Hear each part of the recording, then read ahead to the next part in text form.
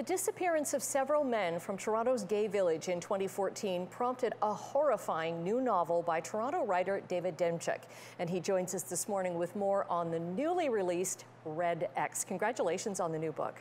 Oh, well, thank you very much. I'm very happy to have it out there in the world. Okay, I gotta tell you, I was so scared reading this book because it's based a little bit, but scared in a good way. Like good. I still, a week after reading it, I'm like, if I catch something out of the corner of my eye, because there is this horrifying monster in the book that's centuries old. It is, absolutely. There is a centuries-old monster that has been brought from ancient England, actually, to the colonies when Toronto was the town of York. And it's been preying on men in the gay village, or in the area that is now the gay village, over a period of 200 years.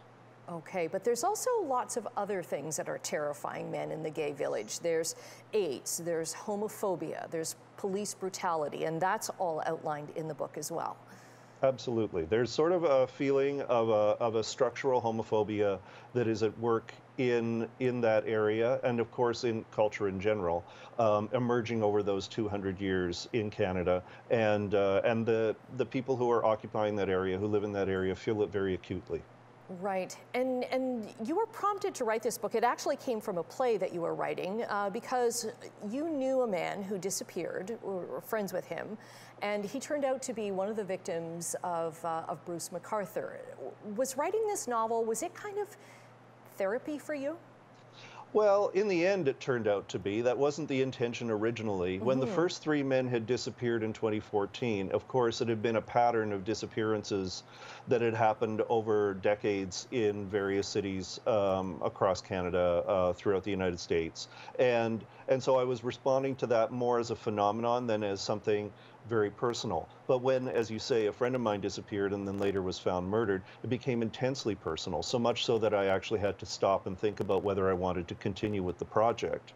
And for me, the way to continue was to actually insert myself into the book, into the narrative, in a number of different ways. First, with some essays that talk about queerness and horror and my relationship to horror as a queer man and as a young child who loved horror movies and stuff like that, but also found myself in some ways being implicated by my interest in horror and my interest in darkness. Right, and it's interesting that I didn't realize it until I had read that essay that you wrote about how, you know, monsters were portrayed as somebody different, right? And it was a way for the queer people at that time, you know, centuries ago, to identify.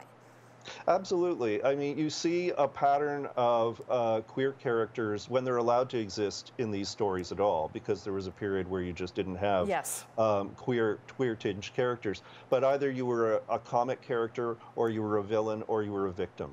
And that was all that was allowed for us. Once queer people started sort of taking over the narrative, they were first of all able to enrich and embellish the characters. So you had really interesting, exciting queer villains, and you thought, oh, well, you know, if I was going to be a monster, I'd love to be like that. And then, and then later on, things sort of evolved so that we started being less about archetypes and stereotypes and more about being ourselves, being our own human beings, and being able to tell our own stories through these kinds of narratives. Right. I got to tell you, like, it was a fabulous read, and I love, we're running out of time, but I love too how it compares the Toronto of maybe a couple of decades ago to the Toronto that is now, and how so many great sites are gone. They're condos now. So you can read all about it in Red X. David Demchuk, thank you very much for joining us today. Well, and thank you so much for having me. It's wonderful to be here.